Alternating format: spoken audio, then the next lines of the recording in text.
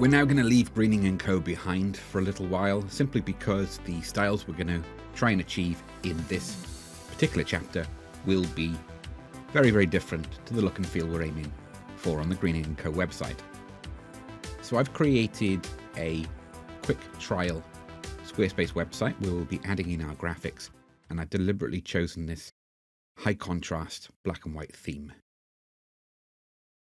If we head over to our online store, pixelhaze.store, we can see that we have a template that utilizes this particular style, where we've got the mud splatter effect coming over top of the photo. So we're going to try this effect as well. So where we've got half of the image on a black background to make the text really jump out. And we'll also then be creating a frame to go on the bottom of the photo if it was a full width banner. So let's jump back over to Canva. I don't need to create a new file. I can just add a new page, either duplicate or add a new page. I think I'm just going to add a brand new page, change the background to jet black, which will be option in the default section here. And once I've done that, now I can start looking for a photo. So I've already had a quick go at this just to check that everything I was doing made sense. And we're going to use this motocross image in here. So the difference with, or one of the differences with this particular chapter to what we did last time is we're actually going to spread the photo so it fills the full width proportionately. So we don't want to stretch it, but we are finding a photo that's where our motocross rider is far enough in the distance, so we've got some nice space above and below.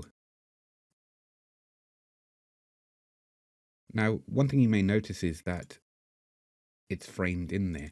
What happens is if we put a photo large enough on the bottom layer, it will default to the background. So we've got to leave a little bit of space above for the masthead, but also we want to leave some space at the bottom so we can frame this particular photo. So that'll do nicely. And then we can see about the text overlaying here.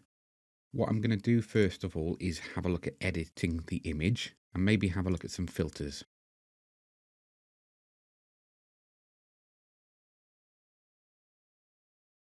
Like afterglow. No, that's too strong. If you're finding that the intensity is too strong, you can just take it back a little bit. So I might just put a little bit of this particular filter in just to bump up the sharpness and the colors a little bit. Don't want too much of it though, because it takes it away from the original photo. So I might just leave it on about 4, just to give a bit more punch to the photo. And another option, we can go into the adjustments here and tweak the color settings. So we're going to go for slightly darker with a high contrast.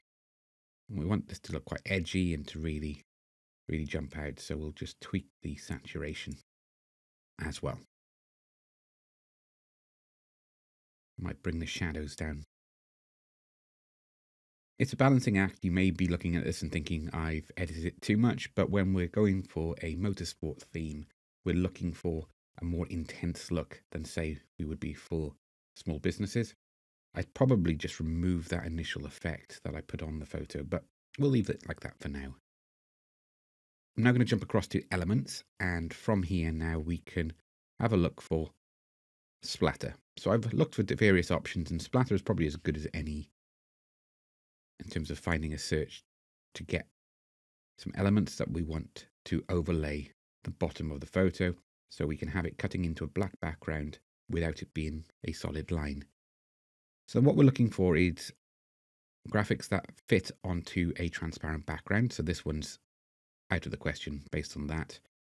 And also splatter effects that we can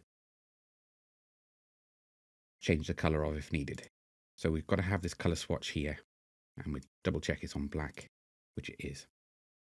So simply I could copy, Control C and then Control V to paste, and then essentially replicate this across. A quick trick is we could flip it And as we can see here now, we're not having the same area repeating constantly. And then again, we could flip this horizontally. And then maybe vertically as well. So there we go. That's a very quick way of using the splatter effect to create a frame at the bottom. If you wanted more detail and more of a blend into the photo, we could then look at using additional splatter effects that are in the same style. So quite a coarse edge on these. And we could build up things like the corners. So if we're only using one color for our frame, it makes the whole process that much easier. Just going to rotate it round and build up that area. I'm also looking to take out sections like this, just in case the bottom of the photo bleeds through into the line and we see that solid line. I think it would be okay there anyway, but just to be on the safe side, I'm just going to find some additional splatter effects to fill that in. And there we go. That's a really quick, efficient way. Actually, I don't like that because we want to keep the motorcycle nice and clean.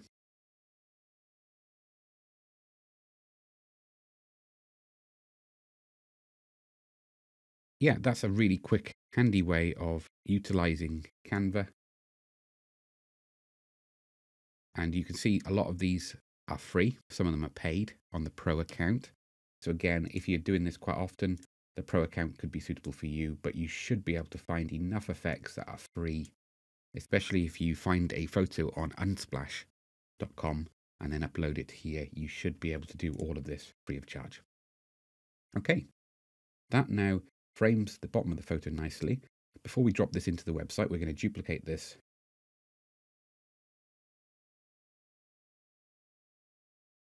And now this time, we're going to create the frame coming through this way as well, instead of it across the bottom. You could do both, but I'm just going to reuse the assets we've already created just to show how we can do this.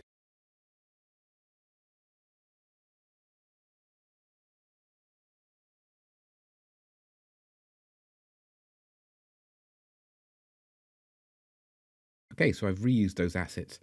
My last job now is to fill in this space here, and then we've got a nice frame. But what I'm going to do first is actually move these along, just in case the text needs to go over a little bit further in our hero unit. And you can play around with this until you get the desired effect that you're after. But that should do it. Probably don't need that one there. Or indeed, that one. So I'll just make it a little bit quicker in Canva. If we're using lots and lots of layers, then the speed of the software, because it's based in Chrome, we are limited by the abilities of Chrome as opposed to dedicated software. That's something to consider as well. So sometimes by removing assets that aren't needed helps to speed things up. Okay, that's obviously blue, so we can change that to black. And now we have two very different frame types, but both following the same theme. I quite like this one, especially when we can put text on there. What I can also look to do is enlarge this image a little bit, because we've got a bit more space on this one because we're not framing the bottom, meaning that it's going to be a bit more detail over to this side here. Another option we've got is to find another motocross photo. And we could just have it so it overlays this right-hand side. So that gives you more control over where it's framed. So what I can do now is move this to the back. The reason it's still over top of the other photos because the other photos are the background and that goes behind everything. So if you center back, it will still appear in front of that particular image.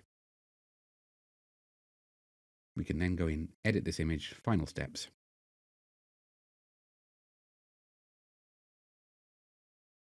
Maybe increase the vibrance of the photo, take it right up, see what happens. Up there a little bit. Nice high contrast. We want the dark tones in the overalls here to match the black here. And maybe just take the brightness down a tiny bit.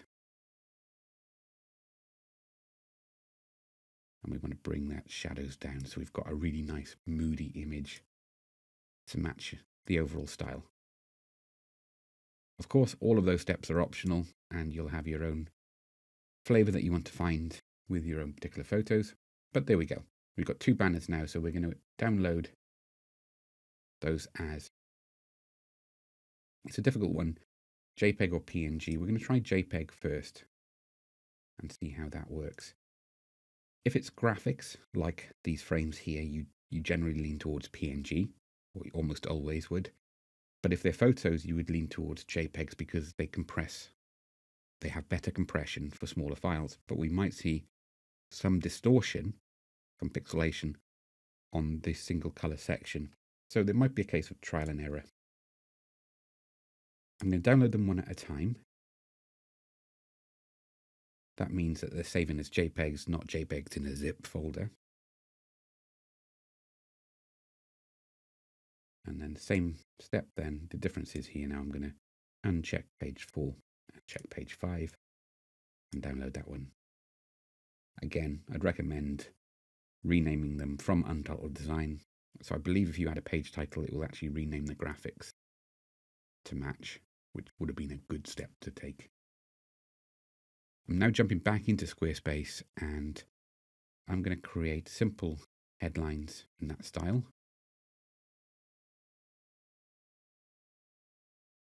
We go into settings, set it to medium height and see how that looks to start with.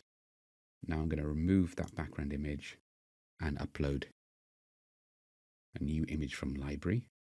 Nope, sorry. Brain's not functioning today. I'm going to upload a file directly from the computer. So I'm going to go to my 2 downloaded images. I'm going to upload the first one to get us up and running. The one thing we may need to do is to move the focal point down to the bottom so we get the entirety of this frame in there. But there we go.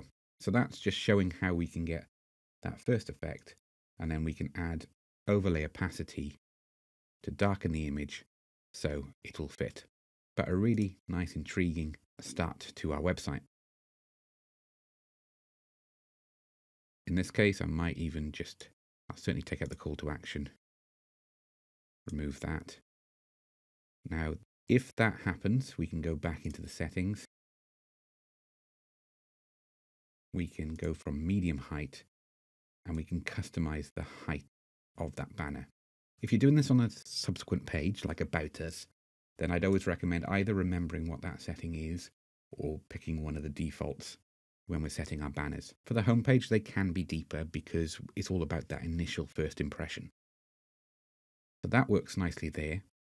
I'm just going to add a blank or text. Oh, that's for the footer. We don't want to add one in there. I'm going to add a section. And I'm just going to add just a simple quote section in here to separate the 2 banners. And then I'm going to add a new banner section, or headline as Squarespace calls them. Again, same style. And once again, I'm going to remove that background image, or I could click on replace and upload a file. I'll now upload our second one. And once that's uploaded, we can go back to the format options, go from large and just choose the height of that frame. I could then put a spacer block in to move this content in, or I could just set the content width manually.